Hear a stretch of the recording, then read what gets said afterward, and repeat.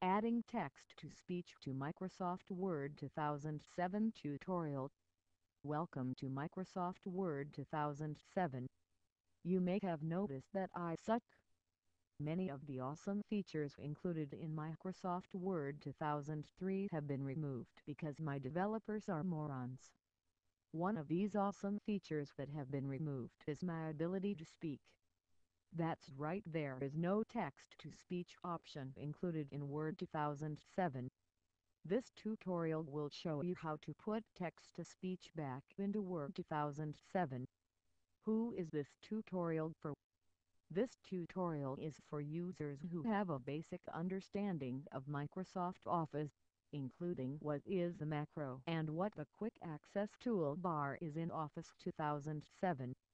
If you do not understand what a macro or Quick Access Toolbar are, then you should first watch the tutorial on Office 2007. What do you need to follow this tutorial? Well, the most obvious is Microsoft Office 2007 Word. Also, you will need Visual Basic, which may have been included in your version of Office 2007.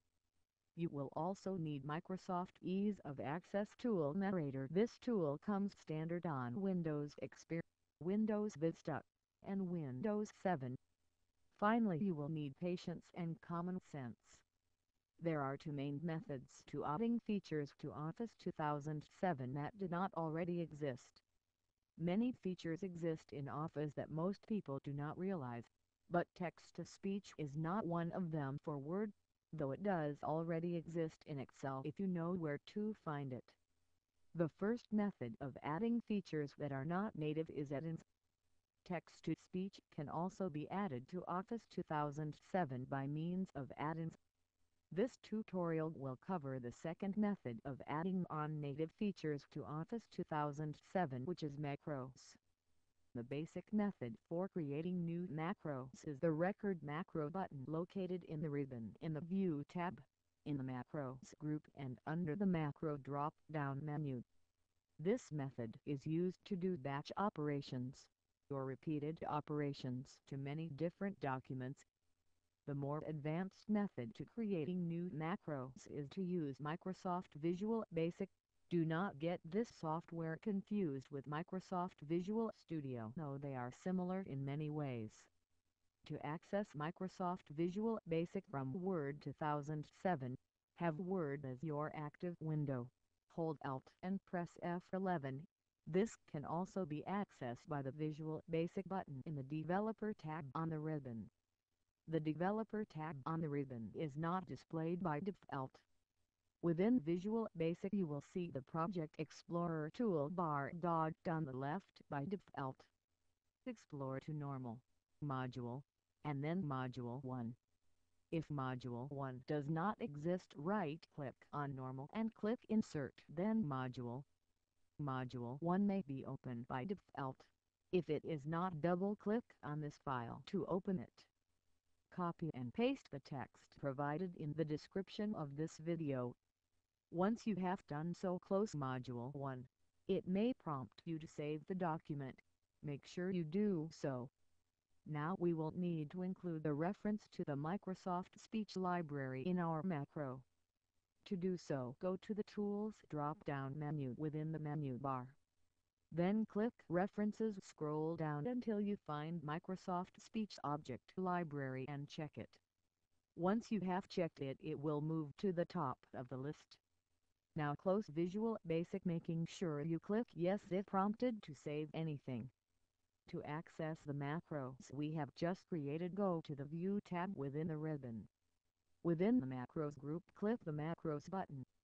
3 new macros will have appeared: Pause Text-to-Speech, Start Text-to-Speech, and Stop Text-to-Speech. Test each macro to make sure we have successfully added text-to-speech to Microsoft Word 2007.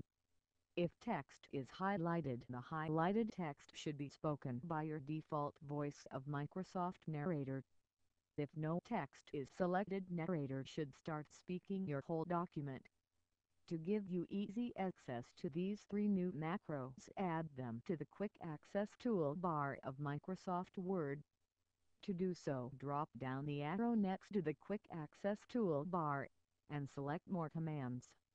This dialog can also be accessed by pressing the Microsoft Office button, clicking Word Options and then selecting the Customize tab on the left of the pop-up dialog.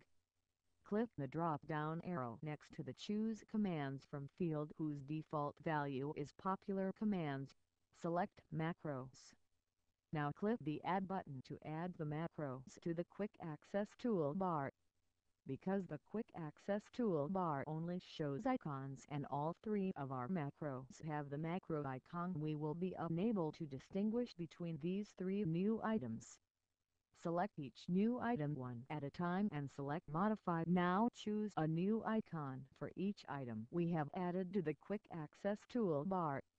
I personally use the green circle for the Speak Text macro, the yellow circle for the Pause Speaking macro, and the red circle for the Stop Speaking macro. Thank you for watching this tutorial on adding text-to-speech to Microsoft Word 2007. I hope your project was successful. Feel free to post comments or questions and rate my video. Also subscribe to my channel to see other tutorials that I should be posting soon.